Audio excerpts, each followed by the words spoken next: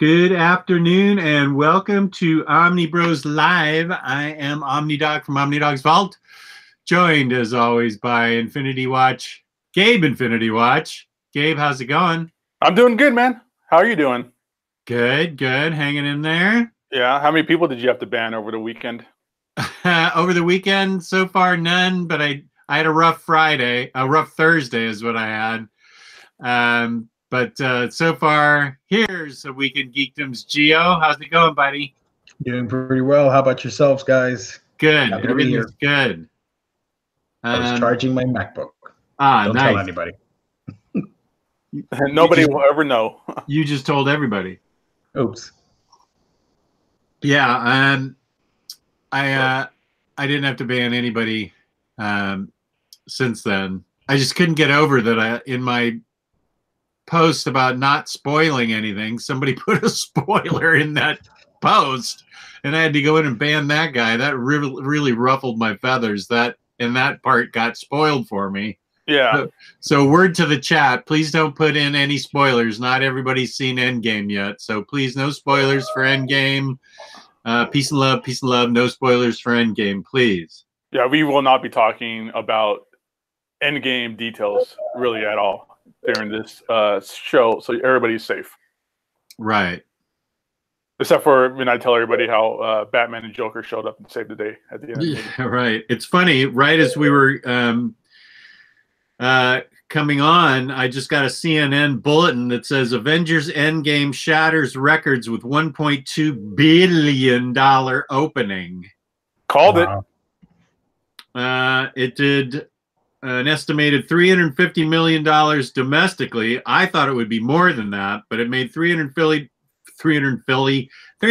million domestically and $1.2 billion internationally and domestically. That is pretty freaking incredible to set a world record. It is now the #1 opening weekend ever overall. Oh yeah, I mean, I called it earlier. That was something I said, that if any movie was going to open at $1 billion plus, it was going to be Endgame. Can you tell me, this cracks me up, what the record for the biggest opening weekend internationally was before it? I have to look it up, but not off the top of my head. There's no way. The Fate of the Furious. Oh, that's right. I remember reading something about that. That's odd. Those movies must do really great over. I can't believe how good those movies do, like in China. And I think you must be right. I never would have guessed that. Yeah, that is incredible. 1.2 billion. I don't know. More incredible to me is that Fate of the Furious was the previous record holder. I have to say, I've never seen any of those movies. Oh man, those movies are great. Like, they're not like, you're not gonna finish watching those movies and have like a new outlook on life, or it's gonna change your world views or become woke or anything like that. But you're gonna walk out of those movies and be like, man, that was fun. That guy crashed a car into like a submarine. So and it get more and more over the top. Like, the first movie is literally very just street level. It's all about just racing and guys stealing like VCRs and stuff like that. Mm-hmm. And then it escalates into like international crime and Interpol and guys crashing airplanes or crashing cars into submarines, and Wonder Woman's in it. And which one's she in? She's in like the last like 2 or 3. Like, there's one part where she was in. Right, there's a scheme. It's very later on. It gets very Ocean's 11. But there's a part where they use her butt literally to get somebody's handprint that they need to open up like a safe or something like that. So I like the sound of that already. Yeah, she's in a bikini and the guy touches her butt, and then they get his handprint, and that's how they save the day. Okay, now why has no one ever told me Wonder Woman's in a bikini in a movie? Well, now's your chance to go see it, Jess. Holy criminy! Yeah, she's really hot in it too, like super hot.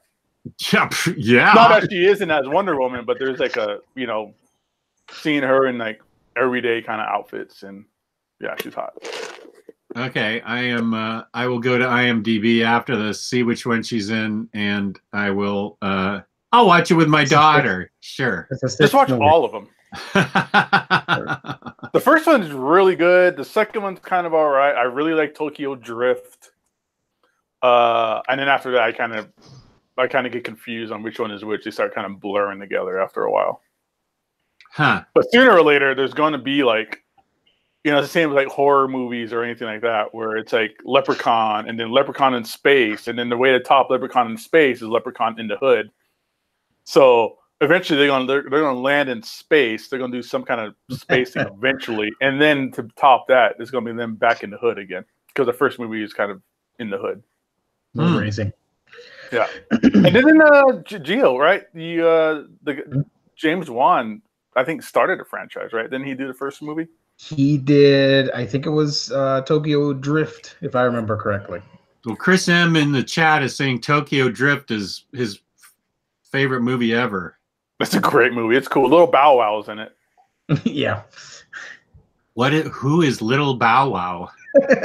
He was a rapper back in the 90s. A young, like really young kid rapper who grew up to be an actor, and he was on, I don't know, it was a BET's version of like TRL Live or whatever, like the talk show, video show kind of thing. And this is just recently that he was embezzling money from that show to pay off his child support. Wait, this is real or that was a show? No, that was real. Oh dear, Little Bow Wow. Yeah. Going into the old Stony Lonesome. He did, James Wan did Furious 7. That was the one that made like $1 billion. Wow. Yeah. Okay. Well, so Endgame makes the numbers that Gabe thought it would, and didn't make the number domestically I thought it would. I thought it would be even higher, but that's still a pretty incredible opening. Well, the weekend's not over yet. We still have today. Well, that's true. I thought it would make 500 domestically. 350 million is nothing to scoff at. No, I thought it was going to make 500. That's close. I mean, it topped itself. Yeah. Infinity War was like 257 million. Yeah. And we were amazed at those numbers. Mm-hmm. Yeah, theaters in my area were open 24 hours. I can't imagine going to see it at 2 a.m. or 4 a.m. As Gabe said in the chat earlier, those are crackhead hours. That is crackhead hours. But, you know, I mean, just imagine those. I worked in a movie theater before, but I can just imagine those poor kids having to work, you know, 2 a.m., 4 a.m. shifts. I don't know if it's even legal in some states. I don't know. Yeah. Okay. So there we go. Don't eat popcorn and drink soda at 2 o'clock in the morning. You're going to regret that. Well, I didn't drink anything. I had a 9:30 a.m. showing. I had 1 cup of coffee at 6 a.m. and then I was dehydrated for the rest of the time because I did not want to get up and miss anything, and I didn't. I got up once,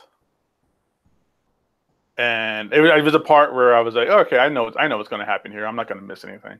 And then I came back and everything changed. I go, God, what happened? See, you don't want to do that. Yeah, I didn't have to go at all. I didn't want to piss my pants in a room full of customers and friends. Yeah, I didn't want to. Again, I didn't have to go at all, fortunately. And I will say the 3 hours went by pretty fast. I didn't think that film dragged at all. Yeah, it was pretty fast paced. Yeah. Okay, so we covered Avengers box office. And what else do we have to talk about? We have the Eisners. We recently got the announcement. Yeah. Mm-hmm. You know what? I'll do this as you guys talk about it. I'll put the link to Newsarama with the announcement of the Eisner nominations in the chat. Okay. Actually, I don't even have YouTube open yet. Give me a second. So that way everybody who's watching can kind of, you know, fact check us or whatever. You know, we got a lot of fact checkers in the chat sometimes. Oh, that's the wrong one.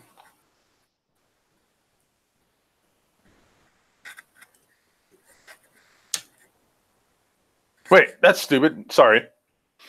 I put it in our chat. I'm an asshole. While I'm doing this, Jess, how about you do the sponsorship spot? Oh, frick! I forgot our fabulous sponsor. We couldn't do anything without them. Thank you, Gabe. InStockTrades.com, where you can get your collected editions up to 50% off. Loyalty discounts add an extra 2% to that. Every quarter, there's an Omnibroslive discount code. Over $50 in the United States in an order gets you free shipping, fabulous customer service, fabulous packaging, which I just reused a lot of it this weekend because I'm selling some books, so I just reused that fabulous packaging. That's InStockTrades.com. Nice. Yeah. Thank you. You know what? It's awesome because I don't think we really put this in the spot as much, but yeah, you get up to 50% off new releases the week of. That's crazy. You're not going to get that anywhere else. Well, yeah, and then normally you just get 42% off, which is crazy. I know. You're not going to get that anywhere else either. I mean, you have to, quote, settle for 42% off what's not 50% off. That's still amazing. Yeah, it's funny because, you know, like in the Facebook group and stuff, it's like, oh, well, such and such is only 42% off. Maybe I'll wait. You know, I'm like, what are you talking about? 8%? You know, sorry, you got to spend that extra $1.50 or whatever it might be. Yeah, 42% off is amazing. It's a great discount. Yeah, get that anywhere else. I mean, and this is coming from somebody who, you know, runs a local comic book store. I always say, you know, if you can, support your local comic shop. But if you don't have a good one, or if you're trying to make ends meet a little bit easier, you can't do better than in stock trades. Mm-hmm. Especially with their shipping prices and stuff like that too. Yeah. Which is like a flat rate for the most part. Free shipping. The free shipping thing is crazy. Yeah, that's over $50, and that's too easy to do. $50. That's one omnibus on, you know, new release week. That's one Omni easy. Right. Yeah. And even if you don't hit the $50, I mean, the shipping isn't egregious at all. It's like $4. Yeah. I think I've had to do that once, where I just had to have something and I couldn't get to $50, and I said, $4, not a big deal. Chris M. I didn't know Chris M. lived in Pittsburgh. That's cool. And the only reason I think that's cool is because I watched that Cartoonist Kayfabe channel with Ed Piskor and Jim Rugg, and they're from Pittsburgh. And Jim Shooter was from Pittsburgh. And the only reason I know that, I forgot what comic it was, but when Jim Shooter left Marvel, somebody destroyed Pittsburgh in a comic book. just out of pure spite. Wow. Towards Jim Shooter.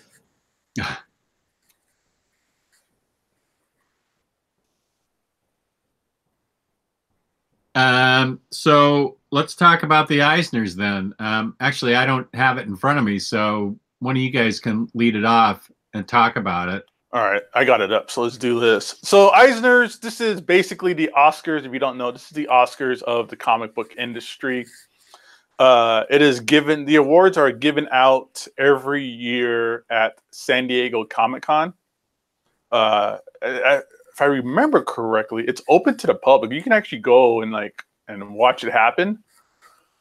But I've never been to it, but from my understanding, it's a little, it's a little whatever and kind of bland, and maybe not the biggest escapade of an award show, because it's just, it's comic book dudes in a room. But this is the top of the line award that is handed out to the industry for the biggest and the best of the year. And this year, I'll just run through the whole categories. Let's just do that. It doesn't seem to be a whole lot. Mm-hmm. Actually, it is kind of a whole lot. Holy shit. We'll pick the ones that you think will be the most interesting to us. Yeah, okay. Then. That's going to be a good idea. Let me just scroll through here real quick. So, here's the categories. You got Best Short Story, Nothing on here really kind of stands out. Sorry if any creators out there that might be watching the show and I'm skipping over your name in any of these categories. Again, we don't have 5 hours to talk about every single part. So you got best short story, you got best single issue one shot, and best continuing series. So we can talk about that real quick. So best continuing series, you have Batman by Tom King and everybody else that works on that book. Black Hammer, Age of Doom by Jeff Lemire. Gasolina by Sean McKinzick. Giant Days by John Allison. Immortal Hulk by Al Ewing, Joe Bennett, and everybody else. And the new Runaway series. By Rainbow Rao. I didn't know the writer's name was Rainbow, and Chris Anka. Best limited series. This one is one I think we talked about in the chat a little bit. You have Batman White Knight, which is all done by Sean Murphy. Eternity Girl, Exit Stage Left, The Snagglepuss Chronicles, Mr. Miracle, X-Men Grand Design, Second Generation. That's one that we talked about real quick. I remember I said, I think X-Men Grand Design is the best out of the bunch due to like its technical prowess and the work and details that's gone into that book. But Batman White Knight seems to be the big fan favorite along with Mr. Miracle. So I think those three are going to be the ones slugging out for the award on that one. That's the one that's going to be interesting to me to see what happens. And who knows? I might just get blindsided. Maybe Eternity Girls or Exit Stage Left takes it. But to me, it's going to be White Knight, Mr. Miracle, and X-Men Grand Design is going to be the top ones there. Best new series, we got Bitterroot, Crowded, Gideon Falls, Isola, Man Eaters, and Skyward. I think those are all Image titles. They are all Image titles. They are Image titles. Yeah, I think I've read them all. Which one of those did you like then, Jess? Since you read all of it, can you go say them again? Bitterroot, I haven't read. Okay, so yeah, Bitterroot, Crowded. I haven't read that one. I apologize. Gideon Falls. Yeah, there's my winner. As much as I love Skyward, Gideon Falls has just grabbed me by the throat and shaken me. I love Skyward, but Gideon Falls is just fantastic. Isola. Isola is great. Isola? Yeah. Yeah, I haven't read. I read like the first issue and like they did like this free like prelude thing for it. I mean, I only read the first issue and it seemed cool, but the artwork in that thing is top notch when it comes down to the artwork in that book. God, I can't wait for an oversized I'm gonna have to wait, but I really want an oversized hardcover of that book. Yeah, that's gonna look great. Man Eaters and Skyward. Yeah, Skyward is really one of my top books. I keep hearing about that book, man. You guys are gonna make me have to read it or something. Yeah, it's out in 2 trades, and the 3rd trade will finish it out. And then the next category is best publication for early readers, which is up to age 8. We don't need to talk about that. Best publication for kids, 9 through 12. Another one that we'll just pass over. Best publication for teens. Man, they really just splitting hairs with that category, aren't they? Yeah. Best humor publication. Best anthology. I'll give a shout out real quick to best anthology because there is the Where We Live anthology book. This is the anthology that J.H. Williams and a bunch of other people did that benefited the survivors of the shooting in Las Vegas. Ah, okay, good. Nice. Best reality-based book. I'm assuming that must be nonfiction. Best graphic album. There's a few on here. It's Bad Girls, Come Again by Nate Powell, Green Lantern Earth 1 Volume 1. I know we talked about that on the show for a minute. That's good. Homunculus, My Heroes Have Always Been Junkies. Oh, I just finished that. It's awesome. Yeah, that's probably going to take the prize right there. And Sabrina. Then there's Best Graphic Album Reprint.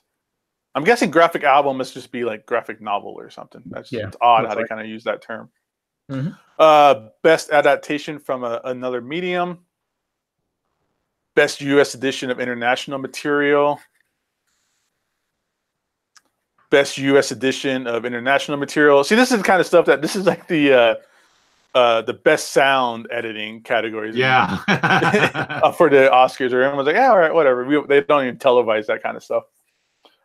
Best archival collection, projects or strips. I'm just cruising through this. If there's anything here that stands out that we might have talked about. Best archival collection, project / comic books. Best writer. All right, so best writer, we'll do. So we have Alex DeCampi, who did Bad Girls and Twisted Romance. Tom King scored another nomination. This is his third one so far, I think. For his work on Batman, Mr. Miracle, Heroes in Crisis, which got him death threats. Yeah, I'm gonna have to. I can't wait till that comes out in collected form so I can read that and see what everybody's kvetching about. Yeah, I think I have an idea what it is. Yeah, I'm gonna have to just grab the issues from the store and see if I can read it real quick. And then Swamp Thing Winter Special. Oh, okay. Oh, yeah, he wrote that. Yeah. Yeah, that was a cool book, too. So Jeff Lemire is getting nominated for Black Hammer, Age of Doom, Dr. Star, and the Kingdom of Lost Tomorrows. Is that a part of the Black Hammer universe, that Dr. Star? Yeah. Yeah. Okay. Dr. Star was great. Oh, and he's also getting, well, he got extra lines. So Quantum Age, Descender, Gideon Falls, and Royal City. Oh, yeah, that guy's busy. And seriously. And the only thing that he's ever written that I didn't like was Plutona, and he's written about 25 different things, and I love him. Let me just say, that guy to be able to pump out so much material, and it's all quality. Scott LaFleche, I'm in the Facebook group. I'll take a look at your application and try and take care of you. Okay. I told you guys, let me be an admin. I would just flip a coin to see who gets in. Yeah. I'll be the anti-Jess and just say no to everybody. All right. So we have, and then after Jeff Lemire, we got Mark Russell for Exit Stage Left, The Snagglepuss Chronicles, Green Lantern, Huckleberry Hound, Lex Luthor, Porky Pig, and Lone Ranger. He's great. Our girl Kelly Thompson. Oh, she's great. Yeah, for Nancy Drew, Hawkeye, Jessica Jones, Mr. and Mrs. X, which I really need to check out because it's so I think good. it was you and Omar were both just climbing up the walls about it. Yeah, it's great. Rogan Gambit, Uncanny X-Men, and the newly canceled West Coast Avengers. I know. I need to read that when it comes out in collected form. And then we got Chip Zdarsky for Peter Parker, Spectacular Spider-Man, and the Marvel 2-in-1. Which Fariha from the Fangirlz was raving about. Yeah. In the group.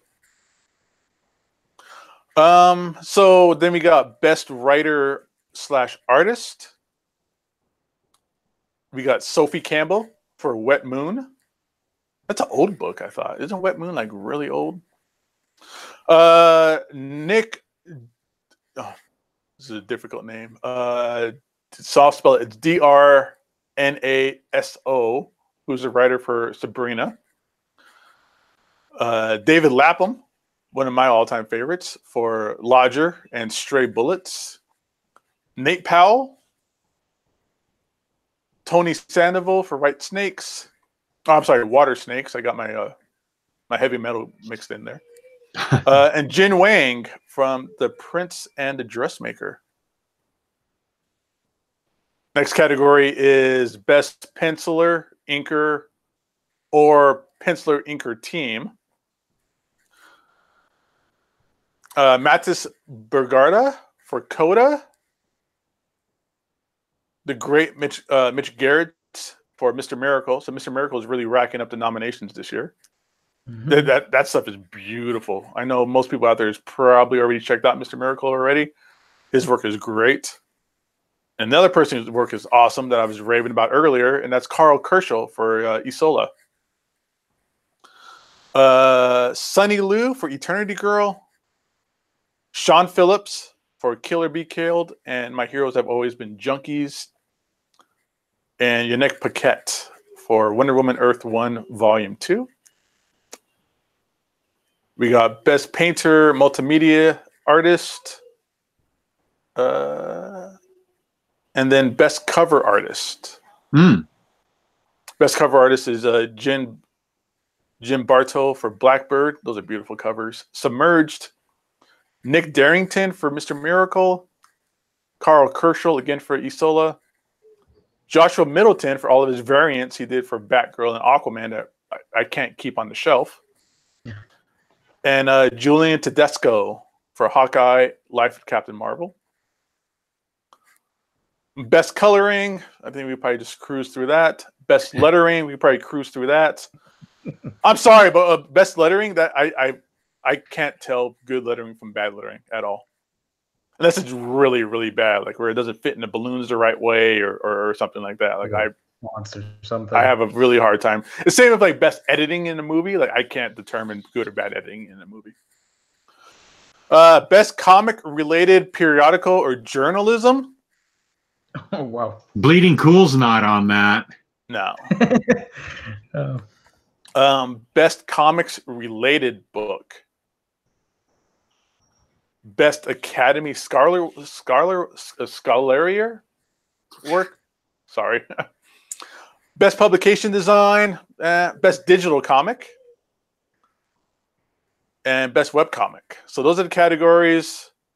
And we kind of just touched on the highlights. Cool. For all of these. So I guess big shout out to Tom King. Yeah, he's got a lot. Yeah, he's racking it up. Shout out to Jeff Lemire. He got a lot. Mm-hmm. Mitch Garrett's got a couple in there, and the team of Isola. And me, I'm really pumped to see that X-Men Grand Design is on here because, man, that is such a cool book. If no one's out there, if no one's checked it out yet, if you're a fan of Chris Claremont X-Men, that's a book that you really, really need to check out. It is basically, if the X-Men were real people, this would be like an autobiography of the X-Men. Yeah.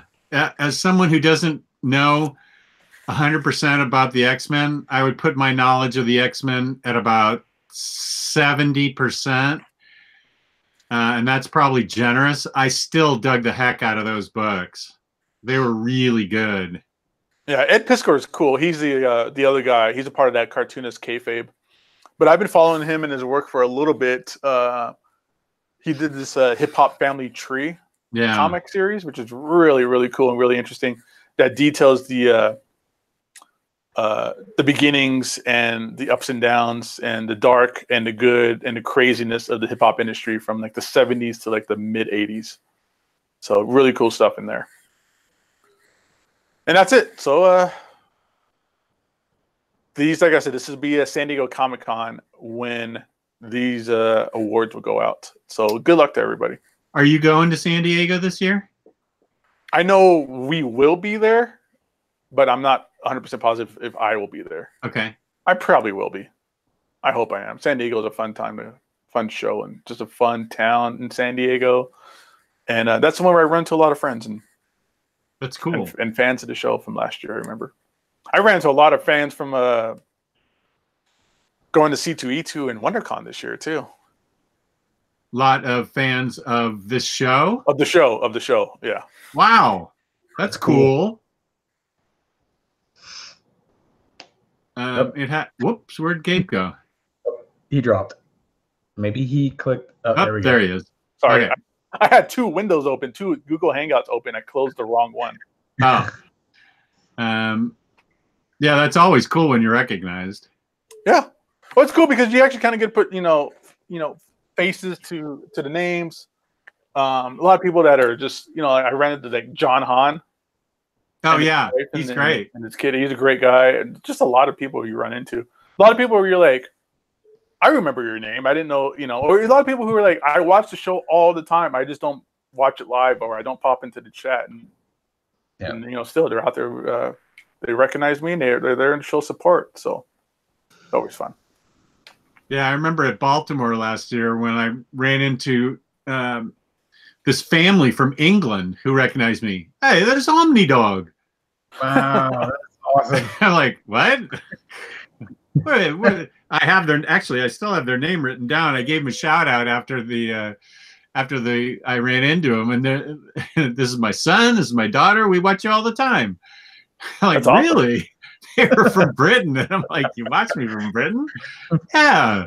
I'm like, wow, that was really amazing. I'd imagine it's a very humbling thing, you know, like somebody watches our videos. That's kind of weird and creepy and awesome at the same time. Well, it was awesome. It was really awesome. I was so excited that somebody recognized me from the show, and they watched this show and my own channel. So I was really excited to meet them.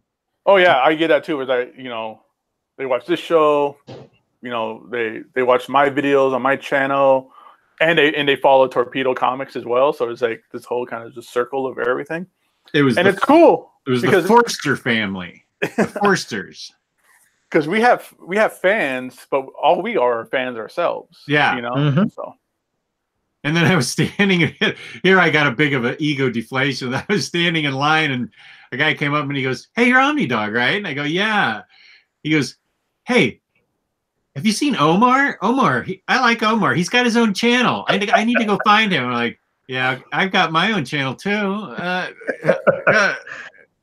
Runs off to find Omar. He gets all the fans. Yeah. I wasn't trying very hard, Thomas Judge. I could do a rockin' British accent. Stop that. I wasn't trying my hardest. It's early still for me. I had a terrible night's sleep. Real quick, Make Havoc. Be careful with the Mr. Miracle hardcover. It's a standard size hardcover. Oh, it is? It's a standard. Yeah, I think they were talking about that in the group. Which kind of lame. Yeah, the cover looks amazing though. Yeah, it was that and something else. Was it? Oh, it was Batman White Knight. Yeah. Is that going to be standard size too? Yeah. Yep. What the hell? Those deserve deluxes like nobody's business. Well, especially with, you know, the trade just came out for Mr. Miracle, and I think it was like that. The following weekend or something, it was very close to the release of the trade paperback from Mr. Miracle, that they said, you know what, there's a hardcover coming out that you can only get at comic book stores. Oh, and then by the way, it's just standard sized. And then that's the problem. We talked about this before. That's the problem with DC, is they're just shotgunning these titles into every single format they could think of, and it seems to be the more they do that, the further they go along, the less support each one's going to get. You know, because somebody already bought it in the trade, and then somebody's already going to buy it in a hardcover, and you're kind of just shrinking your audience each time you have a new release. I've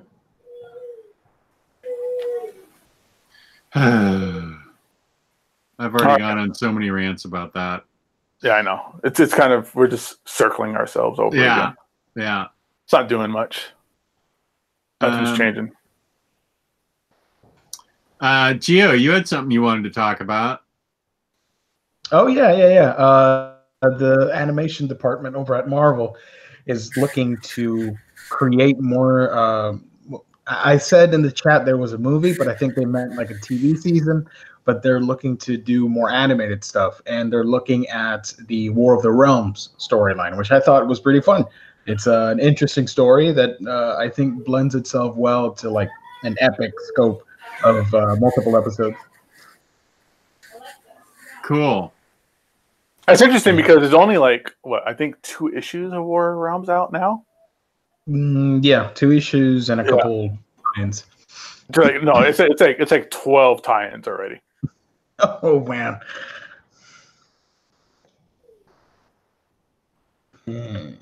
I mean, Marvel doesn't really have a good track record with animation.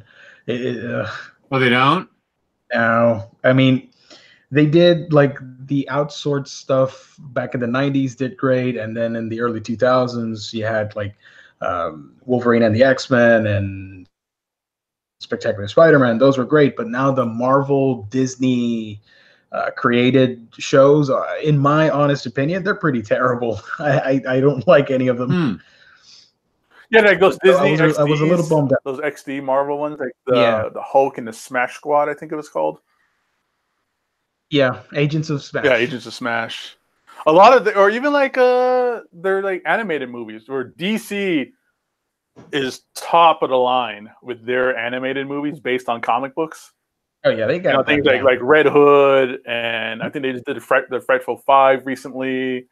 Flashpoint, all that stuff is top notch. Even like that Green Lantern CGI series is incredible stuff. But the Marvel stuff, like Planet Hulk, was very lackluster. You know, the Wolverine versus Hulk, Deadpool versus Hulk, things like that they've been doing has been just, you know, very minimal. Like, not the best stuff out there, really. Yeah, and they tend to look cheap.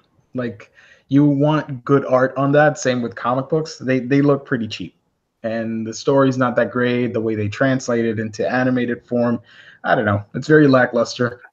I have to agree. The only good show in the chat, Earth Mightiest Heroes was really good. Exactly. That was that. I was going to say just that series alone redeems itself, because that was one of my favorite superhero shows of ever. That was awesome. And so you feel like this may renew the effort into making something good? Maybe. I mean, the VP is really interested in it. Hopefully, you know, they do a good job on it. Okay. And who knows? Now that they got the Disney app going on, hopefully there's a lot more, especially now that they have Fox. Yep. Like, please, oh my gosh, please let X-Men the animated series be on the app, and the Spider-Man animated series be on the app. Mm-hmm. And I don't know if they have the rights to it or not. I don't know how that works. But the Tick, all that Fox Kids stuff, I hope to Galactus or whatever deity out there in the universe that they have like Fox Kids stuff on that app, on the DC Plus app, or DC Plus. I'm sorry, Disney Plus app. Yeah, they are making that What If animated series. It's going to be pretty interesting, based on the What If comics. Yeah, I think the first one they're doing is Peggy Carter as Captain America, right? I think so, yeah. Yeah, because I remember that comic. It was like some Exiles comic where that happens. It blew up. Mm-hmm. Speaking of blowing up, comic books that blew up, single issues. I'm not going to get into any details, but man, because of the Avengers Endgame, a lot of kind of off-the-radar books have suddenly become like $50, $60 books out of nowhere. Oh, really? Oh, yeah. Which one? I don't want to get into it because it's going to be spoilers. All right. Gotcha. Oh, okay. I'll get into it. I'll get into it in the chat with you guys later. But yeah, interesting. All right, so you guys want to just do some Q&A as we chat it up and kind of hang out for a little bit? We got sure. All right, guys in the chat. So let's do some Q&A. If you have any questions or comments or anything like that, hit us up. Throw it in the chat, and we'll start doing a little bit of Q&A to kind of bring the show down to a little bit of an end. Well, wasn't a lot to talk about today because of Avengers Endgame kind of really stifled us from really getting into details, stuff like that. But at least we had the Eisner nominations to really talk about. I think Endgame just took over the internet in general. Yeah, it was pretty crazy. Nobody's going to launch any kind of news during Endgame weekend because this is going to get buried by Avengers Endgame reactions and box office polls and everything like that. So, what have you been up to, Gio? How's everything in Puerto Rico been going? Yeah, and it's pretty much more of the same, you know, just trying to survive, hanging out. How come your connection's so much better today than it was on Thursday? I have no idea. It was weird. You got a new hamster for the wheel. I've been maybe a little bit of a foreshadowing for everybody watching the show and whatnot. But and somebody just mentioned in the chat just now, man, that dead orbit, that alien's dead orbit is gorgeous. Gorgeous. Oh yeah, that looks amazing. Oh, we were going to give away the IST gift card. I forgot to even. How'd you know that, Herka Kolbaz? I didn't even. I didn't even do that in the chat. I forgot to put that in the chat and the program the notice. I totally forgot to put that in the notice. I think it's because when I did the calendar, I wrote that we were going to do the giveaway on Monday, and then you guys said, no, let's do it Sunday. So I erased part of it, but I didn't update with the info on today's show. So I don't know how you got it. Okay. I said it in an earlier show. Oh, okay. Yeah, let's give away the gift card. Let me pull up the new tab. So lucky for everybody watching today, today's the day we're giving away the IST $50 gift card. Surprise. Okay. Gio, is there a calendar? Is that published somewhere that people see, or is it because you guys mentioned it somewhere else? I just wrote a community post with this week's topics, like Sunday, then Monday with the previews, and then Thursday, Endgame spoiler discussion. Okay, I totally flaked to put it in the promotion on the Omnibus Collectors page, but that doesn't matter. The viewers are here, so I will take the first 25 people who write into Omnibroslive at gmail.com. Do one of you guys want to type that in the chat? Omnibroslive. Okay, Gabe's already on it. Omnibroslive at gmail.com. Please, peace and love, only people who haven't won before. And I will put your name into a random number generator, and we will pick a random number generator, name, thing, something. And we will pick it totally random, and you will win a $50 IST gift card, courtesy of IST and Omnibros Live. And it can be international. You just have to pay for shipping, which, you know, if you live in Australia, shipping could be a lot, but it's $50. So, you know, whatever. So there we go.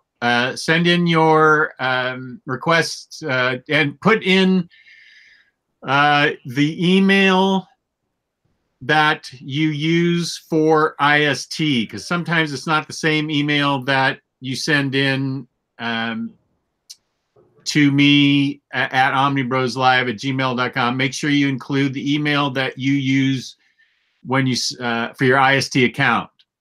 They should just only email us from that account. Yeah, just put your name in and say IST gift card. Put your name, IST gift card, and your email address that you use for IST. Yeah, you only email us with the email that you use for your IST account, just because that makes things a million times easier. Yeah. Yeah. Just and why would you have multiple accounts unless you're trying to hide something from the wife? Yeah, your name, IST gift card, and hopefully from the email address that you use for IST. So no, it's okay, Mr. Awesome. Just if you already emailed us, then awesome. Thank you for that. We're not gonna make you do it over again. Yeah, no, you don't need to do it over again. Yeah, this is really just an internal discussion between the Omnibros. Yeah, Freddie Alonso, don't worry about it. It's okay. Yeah, but thanks for your entry. Yeah, don't worry about it. We'll just start doing that from now on. Just email us from that account. So, because what we do is we just forward that to Emily. So it's better if we just forward that email and not have to worry about, is this the right email? So we'll just use the right email each time. So no worries. Going forward, in a month from now, we'll forget and we'll screw it all up again. But yeah, that Aliens Dead Orbit, oh, that thing is incredible looking. It's a fast read. I haven't finished reading it yet. It's a really quick read. There's not a lot of, there's really no,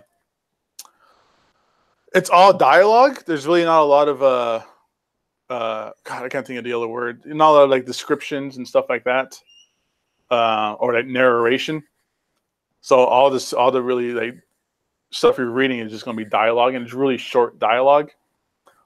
I'm taking my time going through it just so I can admire all the art. That James Stokoe guy is incredible. It's a big book too, right? It's a maybe 6 issues. No, I mean size-wise. Size-wise, correct. Yeah, it's a little bit larger than your standard deluxe hardcover. It's the same size as anybody has it. James Stokoe's Godzilla Century Year War, I think it was called. Same size as that. But man, I love that guy's art. He's right up there. If anybody doesn't know his art style, it's very like Jeff Darrow, Art Adams, super detailed. Like there's a lot of this whole story basically takes place. It's like the first Aliens movie. It all takes place on a couple of ships. So it's all like eternal, like mechanical wiring and stuff like that. It's great. You really, if you read this thing in like 30 minutes, then you're doing yourself a disservice. You're missing the art completely. You really got to just go in there and just kind of just examine the stuff in the background, all the details he does on like the piping and the mechanics of the ships. Great stuff. And I say that because we'll be doing a review on that book sometime next month as our review copies or our monthly review. Unless we put it off for 2 months like we did with our last review books. It happens. I don't think I'll let you guys do it. I'll keep you guys in the loop because I want to talk about some stuff about that book, but I don't want to, give my review on it now where I've only read, probably a couple issues of it, and B, you guys haven't even had a chance to take a look at it yet. Because I already have, as much as I love the art and everything so far, I got a little bit of a complaint when it comes down to the storytelling. Oh, did he write it too? Yeah, he did everything. James Stokoe wrote it, he drew it, he colored it. Wow. And he did the lettering on it. He does that for most of his books. He does full control over that stuff. He does everything on it. And I'm kind of falling into a James Stokoe like rabbit hole because I do want to go through that Godzilla book he did. And it's going to make me want to kind of go back into and read Orkstein again too. Orkstein's about a society of orcs and how they chop your wiener off as a currency. Not joking. Not joking in the slightest. Wow. Okay, I'm going to do the randomizer.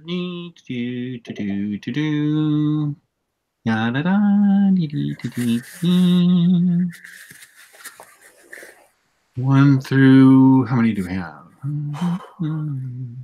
I don't think we're going to come into another movie anytime soon that's going to break Endgame's records. Yeah, no. It's going to take a while. And the winner is Beto Rios. Oh, sweet. Hey. Beto, congrats, man. Is this the email address that you use for IST, Beto? Are you still in the chat? You won the $50 IST gift card. If you're still in the chat. I assume since I said that multiple times that it probably must be the email that you use. But we'll just make sure because we kind of changed it up in the middle of the discussion. Yes, we had a deal. No, we did not, Nash Villains. Yeah, okay, good. Beto, you won. Congratulations. And if anybody wants to make a deal with me, you can always send money to my PayPal account at...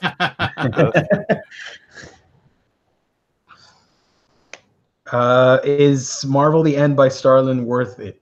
I think I started reading it once, but don't remember anything, says Freddie. What do you think, Gabe? I mean, I'm not sure what he means by worth it, but it's a fun story. I think it's a 6-issue arc as well, but this is the time it's an out of continuity storyline. So I think I had to read that right before Annihilation. Oh, really? Yeah, I think I know I did. I had to read that and the Thanos redemption story. And then Marvel the End, and then that and then one other book, and then that led into Annihilation. Yeah, those were Ryley recommendations. Just what you think of Marvel Infinity Abyss, exactly. Nash Villains, that's exactly what I read. Infinity Abyss and Thanos Redemption, Marvel the End, and that all led into Annihilation. Yeah, I liked it. I liked it a lot. Those three together lead into Annihilation just because it gives you a framework of characters that help with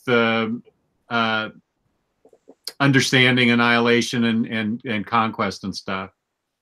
Yeah, so I liked it. I don't know as a one-off how it fits, but as that trio that Nash Villain's talking about, yeah, it works.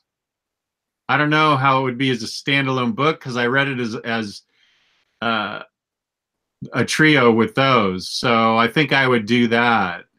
And Thanos Redemption's way out of print, so you'd need to read that online. Oh, that's such a good series. That series is definitely a must-read if you're going to get into Annihilation, because that's really the start of Annihilation. Yeah, that is. That should have been in the Annihilation Omnibus, I think.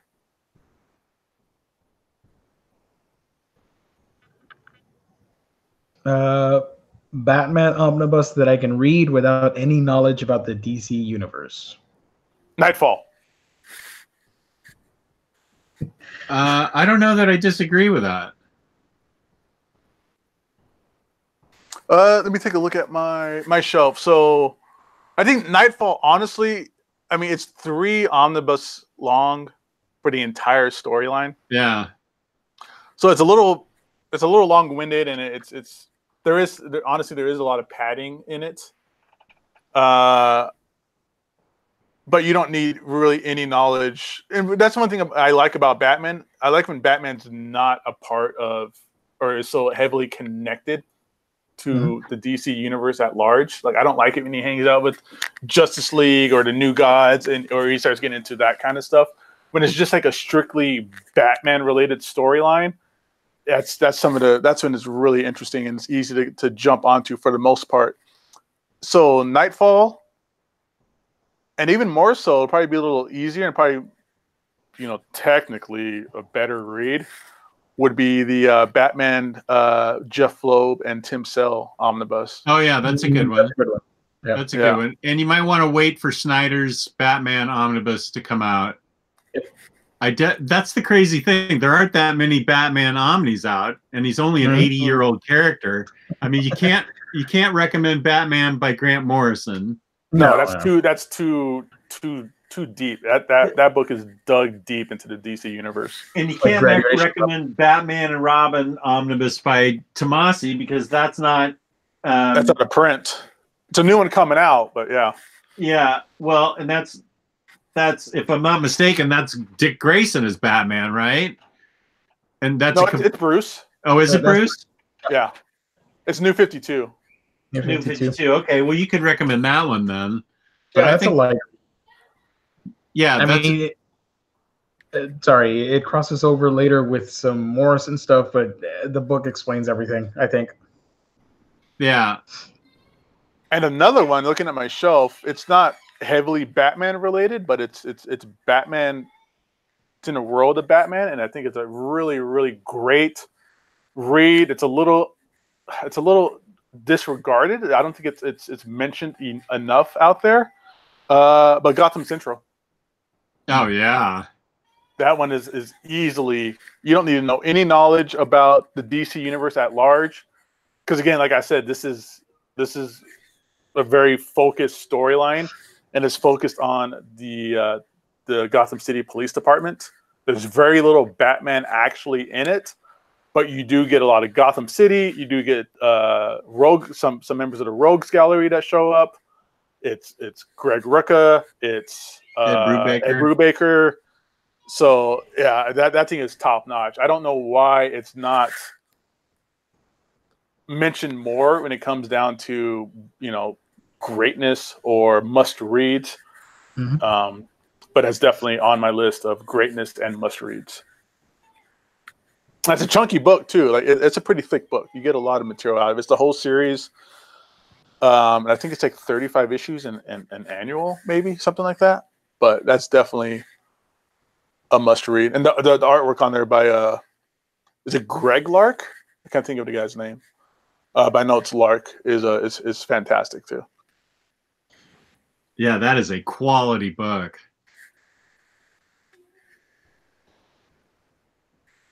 And if you do kind of want to get a little bit deep, not much into Batman stuff where he's interacting more with the DC universe, but it's not going to be super confusing and rough for you. It's not an omnibus, but the Superman and Batman absolutes are really fun. Oh, those are great too. Mm-hmm. Yeah, I need to get those still. I have them in paperback, but I'm thinking about getting them in absolute size. Oh, it's worth it. I mean, the oversized art from Ed McGuinness, and I think the second one has Carlos Pacheco art and Michael Turner art. Yeah. It really pops on the oversized material. Michael Lark, there you go. Thank you, other Gabe.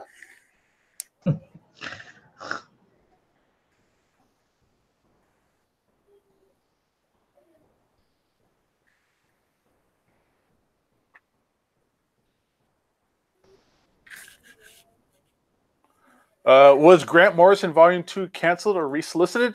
Nope. Nash Villains, you're still in the clear.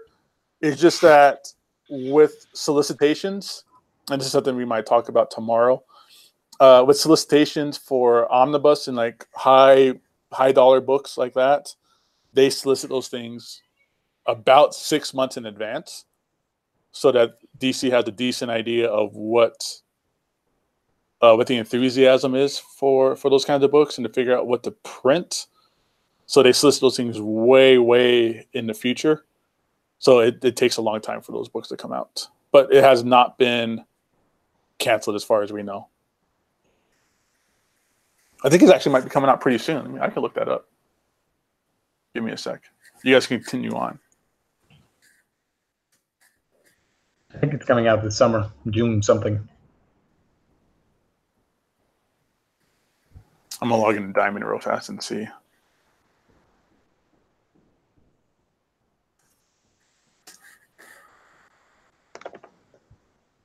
Yeah, there should be a volume 3. Yeah, it's going to happen. This Grant Morrison Batman, if they cancel that, then they've really lost touch with their fan base.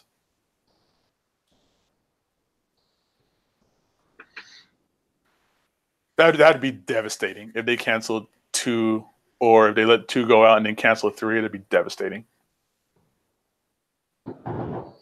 Because so many people, those books are expensive. And you're going to just cut it off in the middle of the storyline? I mean, I know they've done that with like Unwritten and some other books like that. But if you do it to like a big omnibus like that, it's going to piss off a lot of people. Freddie Alonso, yes, I recommend any Paul Dini Harley, since he created the character. I recommend all collected editions of Harley Quinn by Paul Dini. He writes an excellent Harley Quinn. Harley Quinn and the Gotham City Sirens is a good one. Mm-hmm. Yeah. Oh, you know what? Going through Diamond, Batman the Arkham Saga Omnibus. You don't need to know any DC Universe stuff to enjoy that book. That's mainly based on the video games.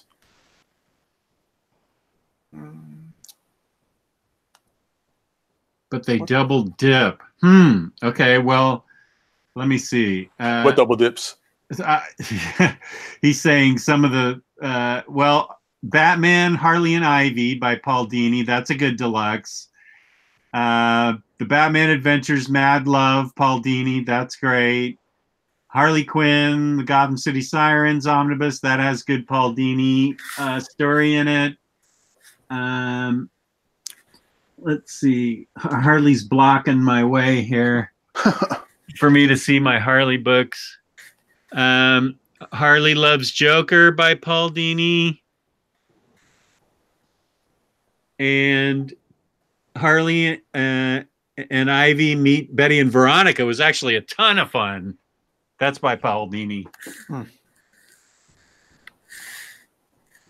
If you want just a good Paul Dini book that's kind of Batman related, but really not. It's more of a it's definitely biographical. Yeah, you want to check out Dark Knight. Knight is Night. I think it's just a standard size hardcover and a trade copy of it out there. Yeah. Again, DC just touching all the formats again for something they really didn't need to. But it's a beautiful. The art in is beautiful. It's a really touching story of Paul Dini getting mugged, and really just the suffering he had to deal with it afterwards, because he when he got mugged, they literally broke his face. So the recovery aspect of it all, and how Batman. This all happened when he was still writing Batman the Animated Series and Mask of the Phantasm movie, and how Batman kind of saved his life, or kind of like put his mind back together. But definitely check that out. That's awesome. I love that book. The art in it is from Eduardo Riso, who's the artist from 100 Bullets. But yeah, Gio, you're right. So Grant Morrison, Omnibus Volume 2, the release date of it is 6/19. So June 19th is the release date. And that was solicited way, way back. The FOC, which is the final date for stores to lock in their orders, was December 3rd. So yeah, like I said, it's about 6 months. They usually solicit those things out about 6 months. $75 too. So it's gonna be pretty. Yeah, it's pretty good price on IST when that releases that week. Mm-hmm. Whether it's 50% off or 42% off, whatever it's gonna be, but $75 is a good price for that omnibus.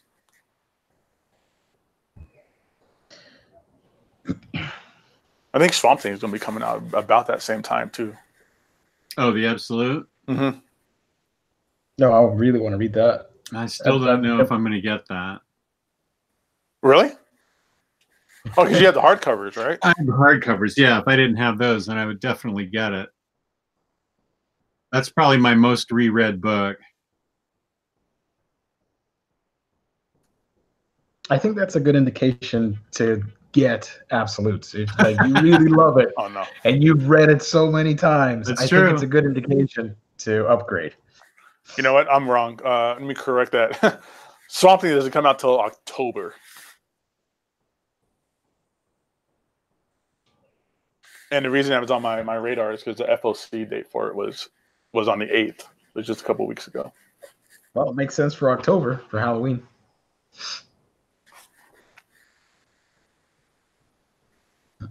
Yeah, and I'm sure Halloween is going to be a new cosplay or costume that you're going to see a lot of people doing because of Endgame. If you saw the movie, you probably know what I mean. If not, then you'll know what I mean after you see it.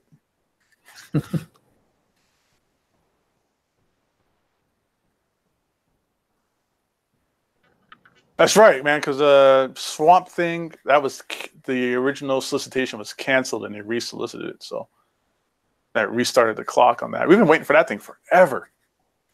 God damn it.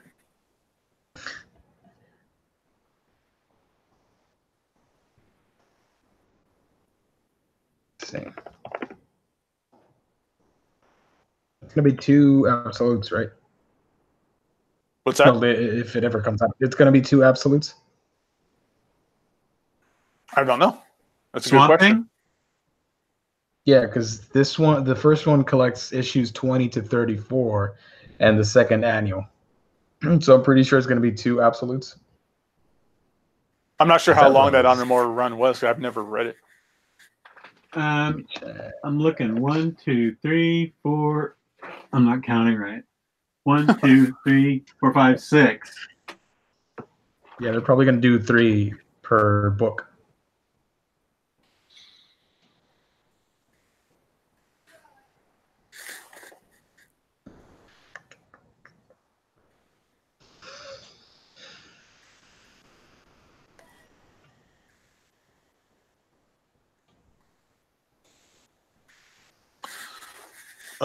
Nash Villains, is the new Alien book a standalone or something that could be put into a big library edition like Fire and Stone, Life and Death? No, it's standalone.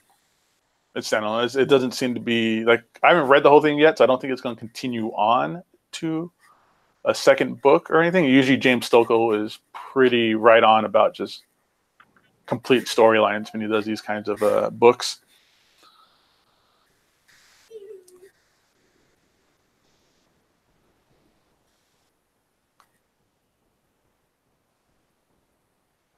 Oof. Okay, here's one for you guys to kind of get an idea. Me and Justin, I think we're reading the same question here from Raghab6787. Thanks for the question, man. Is Final Crisis and Infinite Crisis, both Omnis, worth getting for someone who hasn't read much of the work? I can't recommend Final Crisis. Exactly. But I can recommend Infinite Crisis. Yeah. But Final Crisis has so much that you need to read ahead of time. And even if you do read it, Final Crisis is still difficult to understand. Even if you have read all the lead-up stuff to it, and there's a lot of lead-up stuff to it that you need to read. Infinite Crisis is a lot more straightforward. And leads into stuff that follows. I would recommend Infinite Crisis more than I would Final Crisis. I mean, people are still wrestling with Final Crisis now, you know, whether or not it's readable or not. So I would stay away from that personally. I think a lot of it touches into the Grant Morrison Batman omnibuses, right? I haven't read all of that stuff together at once, but it is Omnipool even said in the chat. Yeah, it's kind of all over the place. It bounces between different omnis and stuff like that, I believe, as well. Yeah, it's a lot. It's again, I don't like to bash on Grant Morrison or anything like that, but one thing that's really good about Grant Morrison is also something that's really difficult about Grant Morrison work is he is a walking encyclopedia of DC history, and he likes to use that knowledge on his storylines. So it's easy to kind of get lost if you're not you literally have to have a PhD. Yeah, he pulls from so many different reference points in DC's history that if you're not well versed, I mean, I'm pretty well versed in DC's history, and even I struggled with Final Crisis, and I don't know. It's the same as like Crisis on Infinite Earth. You really need to brush up on a lot of your DC history. You have to read it. Here's what usually ends up happening for me when I do these types of books, like Grant Morrison stuff, is I read it and I go, "What the hell does all this stuff mean?" And then you kind of go back and kind of like Wikipedia things, and then you end up reading another book here and there, and then you go back and read it over again. You go, "Okay, this is starting to make sense now." So it's almost like doing like a final term paper. Exactly. It's a lot of research you got to give yourself. Of the two, Infinite Crisis is better because even though it's in the middle of the crisis events, it's very accessible. It's very action oriented.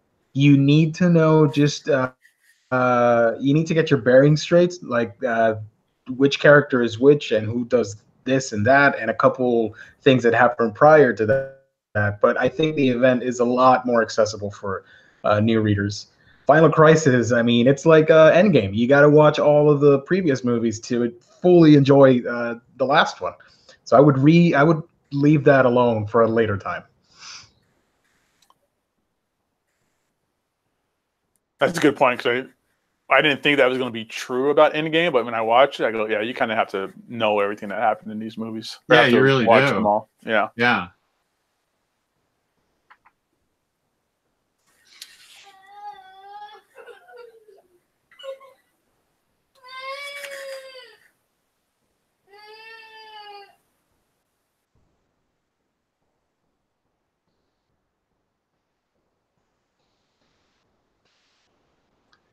Okay, well, let's see. Maybe it's so I don't forget.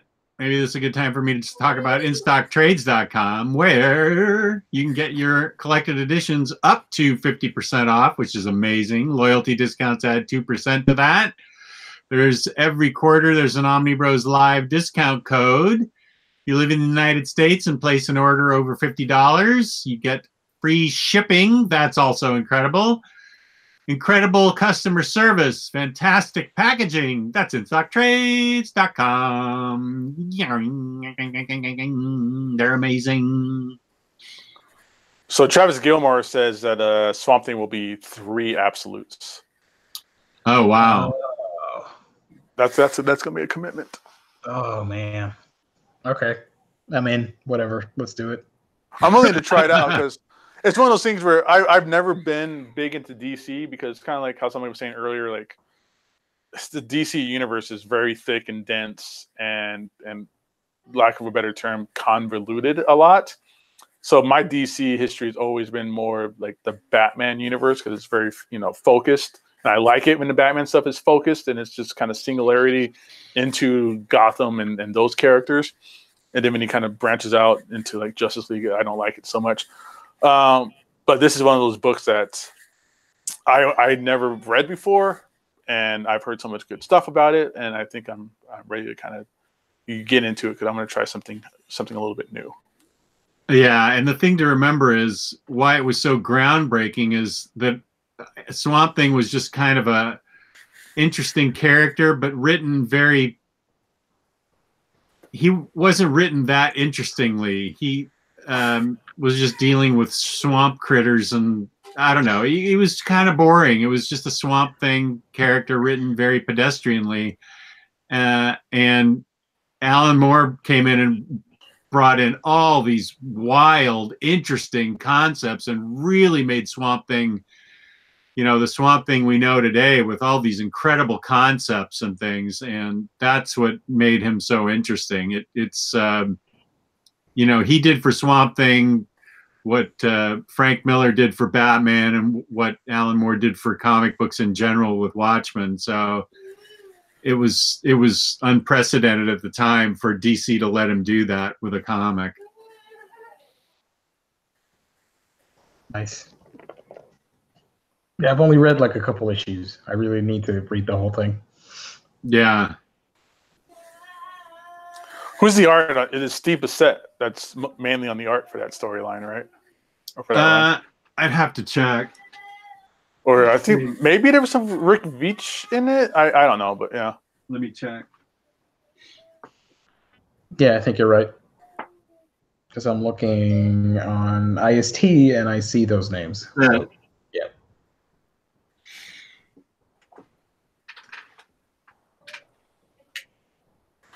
All right. Well, unless we got more questions in the chat, I think this is going to be good.